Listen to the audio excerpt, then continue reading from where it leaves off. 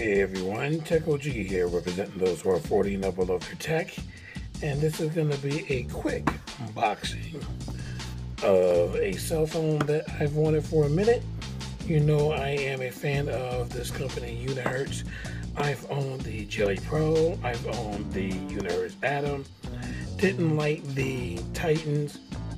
Never really was a fan of BlackBerry. Keyboard's still cool, but I don't like that kind of phone. But I want to give you an unboxing of this one here. This is their Jelly 2, so this is kind of like the successor of the Jelly Pro series.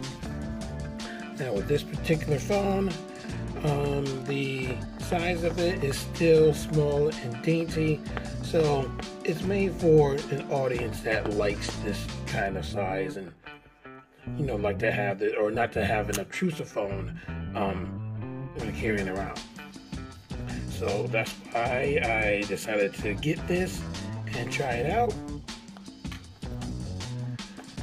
because I pretty much think that this may be my daily driver. So here's what you get in the box. You get your instructions and everything right in here. Inside of this bag is a wonderful phone. Before I get to the phone, underneath the holder, you get yourself a nice charger.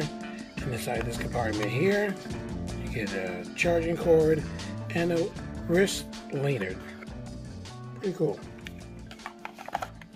Now this phone retails for, let's see, I would say $200-ish. So some sites I've seen $205, some sites I've seen $209. People who are not weary of the price or don't pay attention to this phone and never did, there's some places that sell it for $300-400. So just know that retail price pretty much is $200 and some change. And here's the phone itself. It does come with a clear case as well in the box. Gotta find it. But what's cool about this phone, let me give you some real quick features about this phone. Okay, first things first, it's not as thin as the Jelly Pro, but not as thick as the Unihertz Atom. So it's closer to the Atom more than the Jelly Pro. So it's still technically in between, but it's a pretty thick phone, and that's because of the battery size in here. It's a 2000 milliamp watt battery, so this will last you all day when using the phone. Headphone jack right there, so that's what's still cool about this company. They still include a headphone jack on the phone. And right here is a component that has been reminiscent on older Samsung smartphones, excuse me. So this is an IR blaster. So you can control your television set and other things that takes remotes. So that's pretty cool that you can set up like that.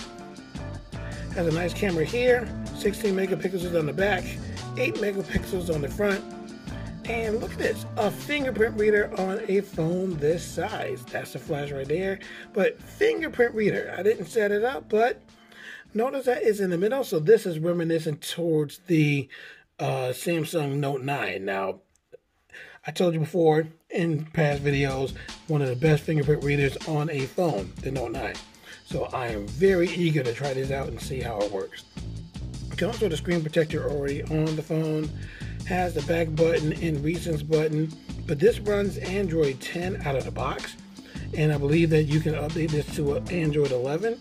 I'm hoping that I will get the update soon, but I believe with Android 10 you do have the swipe gestures on there, so I can't wait to try that out. You got your power button here, volume buttons here on the side, or volume rocker I should say, down and up, and this button right here.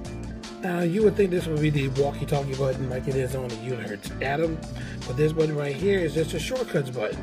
So you can just press it, long press, double tap, or double press I should say, and you can open up whatever app. And when I say whatever app, I do mean whatever app that is on the phone. So if you want to sign Google Assistant to this, you can do that.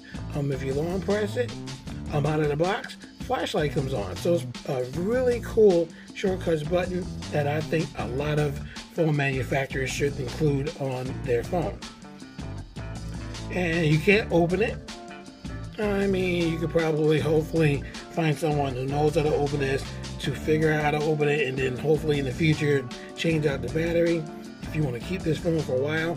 Oh yeah, USB Type-C charging here on the side. Oh yeah, and the SIM card tray. It's a dual SIM card tray, or it could be one SIM card and one micro SD card. You can install a micro SD card on here up to 1 terabyte to give you extra storage on the phone. How cool is that? So that is the unboxing of the Unihertz Jelly Pro.